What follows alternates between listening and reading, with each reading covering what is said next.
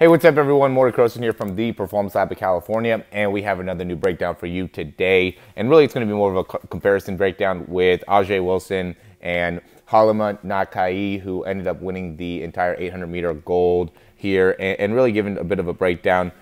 What stands out to me is really Ajee Wilson here. She is 5'8" in comparison to Nakaayi, who I can't even actually find her height, but you could tell she's significantly shorter. She's probably closer to like 5'2", and just seeing some of the comparisons in terms of height when we're talking about running and what helps you in maintaining endurance during the entire run, because this is going to be the 800 meter. So we'll go ahead and get right into the breakdown here.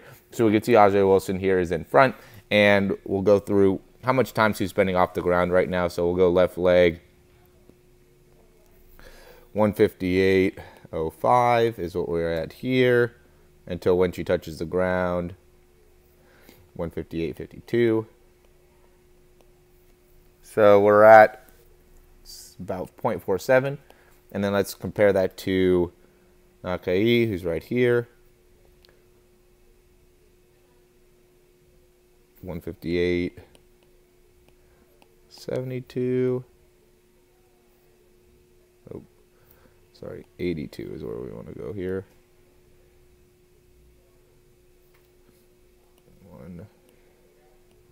159.25. 25 and 18, 35, about 0.43. So there's going to be obviously a difference within the overall height, but you can see that as of right now, Ajee Wilson has a little bit longer overall stride in comparison to Nakaayi, which is going to impact overall efficiency, right? So Ajee Wilson here, she has to do a good job of maintaining her overall pace, and that's what she tries to do. She goes and tries to get out in front. And in order to maintain her pace, she has to maintain that transition time or time spent off of the ground, which is going to be a little bit easier because she's a little bit taller, but there's certainly going to be a long-term impact that it'll end up having. So what happens here is with that number, with the overall transition time spent off the ground, which allows Nakaayi here to be a little bit more patient in her actual run, utilizing more of just keeping pace is the big thing, right? If you're in front, then you're a little bit more of like the pace setter, but then if you're behind, now you don't have to put overall as much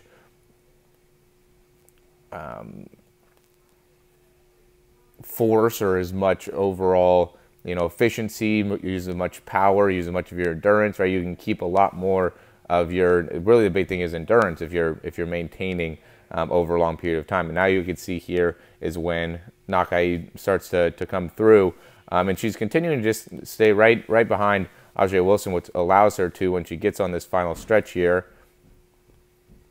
really open up. And this is where we can get some of the mechanic differences between the two, and something that really stands out to me, and I feel this too when I'm running, is that I really start to try to open up a lot more within my upper body once I start getting a lot more tired, which she does a really good job of. If we look at to see even her when she's went a little bit too far back, like look at this part of her run and where she's at with the arms and how she keeps everything fairly close to her body, right? Everything's, look at her elbow and the angle of the elbow as she's coming through. So she's using way less overall force as she's going through at that point. But then if we get into that final 100, which we'll get into right here, boom. Nope, this is right here, final 100. Notice how Nakaayi really starts to open up her overall arms and her ability to create rotation, right? So now look at how far out she is with her elbow, and how much overall force she's creating in her arm strength. So she's using that to help open up her stride length, as well as utilizing her core, and really it's a full body thing. And this helps her because Ajee Wilson, what she kind of does is she's very, very focused on using her arms moving side to side throughout the movement, which ends up, or throughout the run, which I think ends up negatively impacting her as she goes. So she gets to the end of the run here, and now she's trying to create a lot more overall force with her lower body because she's been using a good amount of her upper body the whole time, where Nakaayi's just been kind of just been pacing and not really using too much of her upper body, which now makes it so now when she opens up her upper body, now that also responds and makes it so her lower body is able to open up as well. Let's look from an overall stride perspective what some of the differences are. So now we're at 211.61. Nakaayi is getting off the ground.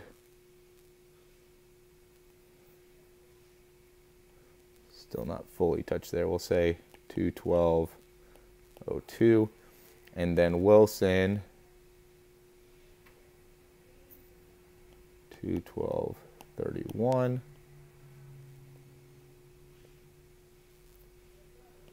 212.77.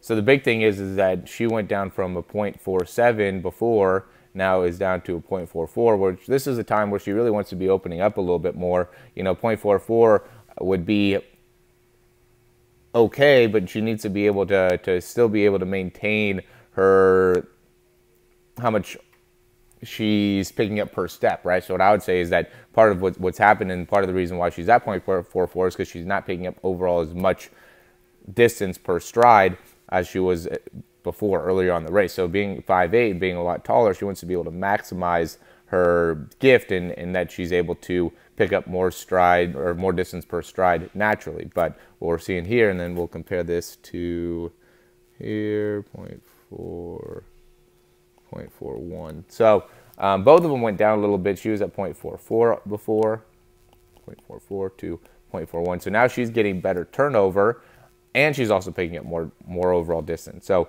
you know, look at how long her stride is. She's almost striding out she's striding out way longer than Ajee was. So you could just tell in the actual, you know, breakdown of it that she was really able to maximize her ability to not only improve from a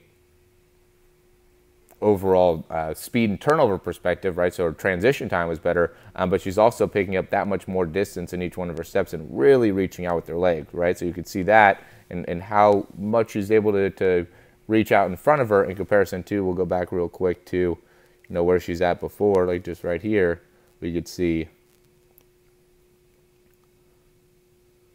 not as much of an extension way out in front. She's not getting as much hip flexion. So as Nakaayi went further and further into her race, now she was able to get more and more hip flexion, able to get more and more efficiency within the actual her actual form, which is what ended up making it so she was able to have some of the key successes that she had in the 800 meters. So, you know, really being able to understand the differences in what is efficient, right? So when we talk about hip flexion, driving that knee up when you're running, that's going to be something that is a lot less efficient, but it improves your overall speed. And so you don't want to put a big concentration on that at the beginning of the race, but at the end of the race, that has to be something that is instrumental in being able to maximize your ability to run fast. So, you know, the habit is that as you start to get closer and closer to the end of the race, you want to be able to get more and more hip flexion, which will make it so you should be able to create a little bit more overall efficiency with each one of your steps, and that should make it so you can just pick up that much more speed. And as long as you're continuing to maximize your speed, now you're going to be able to maximize your overall performance in something like the 800 meter, which is such a distance run. So if you can, hold off your speed and make it so you can really capitalize in the last 100 meters, which is even what Raven Rogers did here at the end. She almost caught her at the end, and she used a lot of the same type of techniques. Look at how much leg drive and knee drive she's able to get, and that allows her to make the catch that she did. Look how much distance she's picking up each one of her steps in comparison to everybody else. Everybody else is very, very fatigued here. Ajee Wilson's barely getting any knee drive right now, where at the beginning of the race, she got out in front because she was utilizing that knee drive to really be able to maximize each one of her steps. I mean, you could let's look at Raven Rogers real quick and what her stride per step is. Let's take 216.36.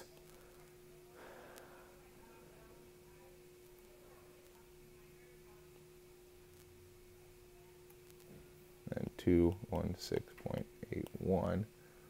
So she's at that'd be 86.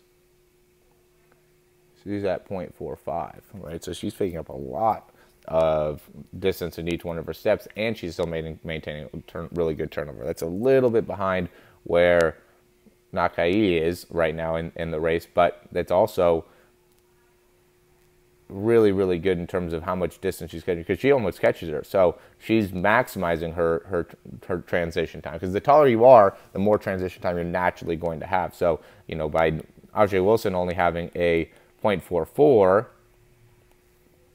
and Raven Rogers having a 0.45, and them being a very similar height, but you could see how much more distance that Raven Rogers is able to pick on each one of her steps, and that's just because of maximizing her ability to drive the knees up, and also being able to maximize how high she's getting during you know, her leg coming back. So that's how she's maximizing her overall efficiency in the run. So, you know, there ends up being big differences between different runners, as, you know, obviously different heights are going to be more important. Then also different parts of the race, you want to put more of a focus on, you know, knee drive, or more of a focus on transition time, or more of a focus on, you know, arm angles. And so all that stuff becomes much more important at, you know, the end, obviously, than in comparison to the beginning. But you also want to have a good foundation for what you're doing at the beginning, because if you're really opening yourself up a lot at the beginning of the race, now you're going to fatigue yourself and you know, not be able to finish strong, like what you know, Ajee Wilson did, in comparison to,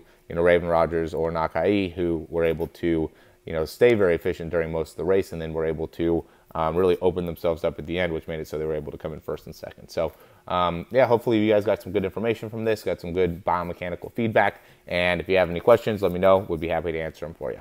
Talk to you guys soon.